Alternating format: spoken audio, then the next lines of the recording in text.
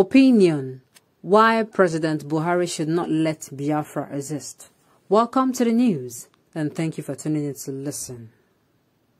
In the past months, the activities of the indigenous people of Biafra, IPOB, and the Eastern Security Network, ESN, have been disturbing in the southeast region. Kudos to the federal government for apprehending their leader, Nnamdi Kanu, and putting him on trial. The violent activities of the members of the separatist group, including announcing sit-at-home orders and disrupting economic activities in the southeast region. All this they did without remorse. Every time tragedy struck, the cessationist group denied being part of those engineering the tragedy. All the activities of the separatist group mentioned above are both unconstitutional and uncalled for. President Buhari should never let Biafra exist because a division will prevent some tribes from entering into the new nation. Most members of IPOB have grievances against tribes like the Fulani and the Hausas, and they will not allow those tribes into their nation. Another reason is that Nigeria will no longer generate, revenue from any state that is no longer part of her. As a country, we'll have all it takes to build a good country, and a division will create room for loss.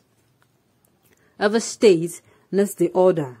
A division is not wanted by the majority, so it should not happen. Nigeria is the giant of Africa. A separation will make other people think less of us. The federal government should not let these violent agitators prevail. Furthermore, President Buhari should not allow the country to divide because according to the Constitution of the country, anyone who threatens the peaceful coexistence of the country should be charged with treason. The indigenous people of Biafra, IPOB, have been prescribed by the laws of Nigeria. Power should not be given to a separatist group that has been tagged as such.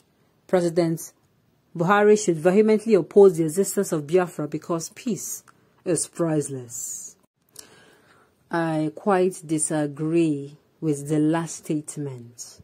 Peace is priceless. But this so-called peace is costing a lot. It is costing a lot. Peace should be in agreement. For peace to reign, a lot of things has to happen. A lot of things has to happen. Now, both the Yoruba nation and the Biafra nation, they both want peace. Look all around you. Is Nigeria peaceful? Citizens of Nigeria, are you peaceful?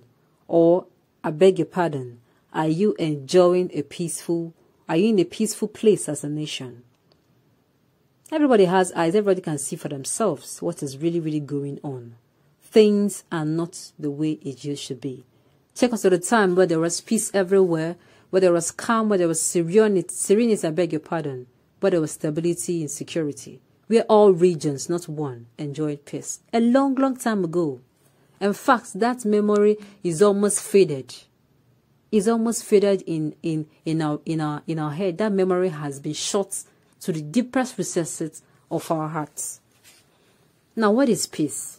Peace should not be at the expense of another one. Nigeria is said to remain united. Now, for this unity to happen, shouldn't it be a coming together of all regions to agree, to come and disagree to agree? You state your grievances, and whatever your grievances are, solutions are preferred, and not just preferred, they are being acted upon. Now, saying you want peace when some people are not contented. The Biafra nation are there, the Yoruba nation are also there. These people have been treated fairly. In fact, all citizens of Nigeria at one point in time, if you are just a commoner, an average Nigerian citizen have been intimidated, have been marginalized, have been oppressed. Go into the streets and do the survey and you will hear it.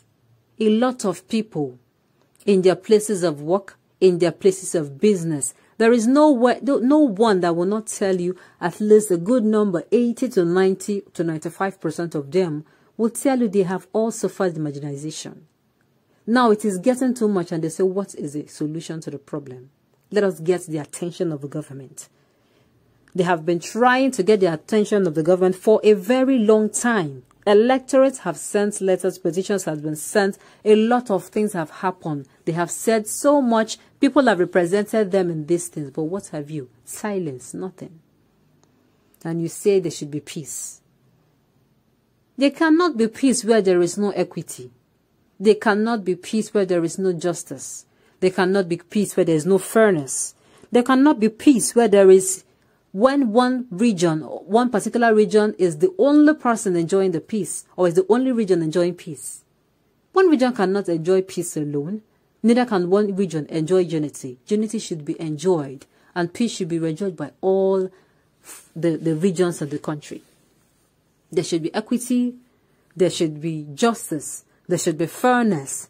There should be nothing like nepotism.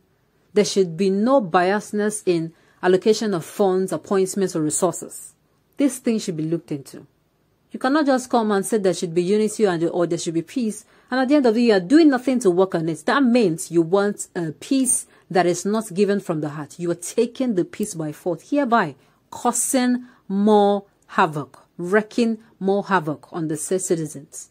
Yes, Nigeria can stand a lot to achieve together, but what if Nigeria achieving right now, there is insecurity in the state? People are saying they are being marginalized. Everywhere you turn, there is oppression and intimidation.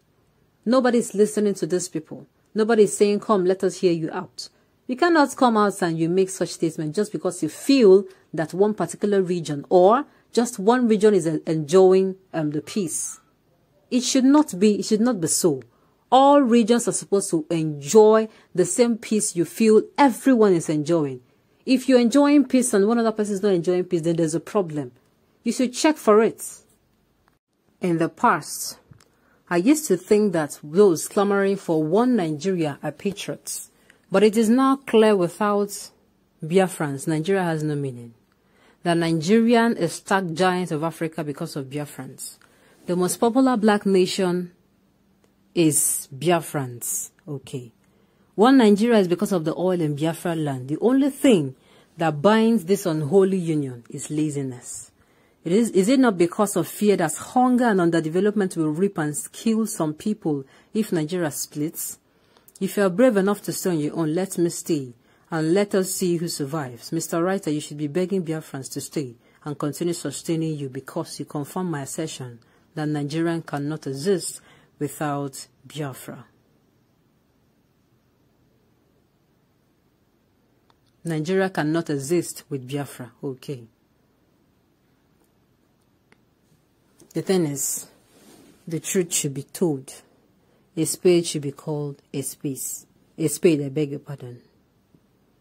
Haile Selassie of Ethiopia told General Ojukwu that the reason why Ethiopia will not support Biafra is because if Biafra becomes a nation, Africa will be infected with the disease of other people emerging as a nation too. Today, the first country to break up after Biafra war is Ethiopia. Eritrea break up away and formed an independence nation. South Sudan break away and become an independence nation. Emperor Haile Selassie did not live to witness the break of his country. He must have been apologizing to General Ojukwu in the land beyond for not supporting Biafra. General Yakubu Gowon and Theophilus Danjuma are going around Nigeria confessing their unforgivable sins, saying that Ndi Igbo should forgive them for their role in killing millions of innocent Igbos in a bid to stop Biafra from becoming a nation. It is too late. My prayer is that all of them, including the above writer, should live to witness the emergence of sovereign independent nation of Biafra, God's kingdom on the face of this planet, Earth. Okay. On this note, we have come to the end of the news. We say thank you for tuning in to listen and staying till the end. Until I come your way next time, enjoy the rest of your day.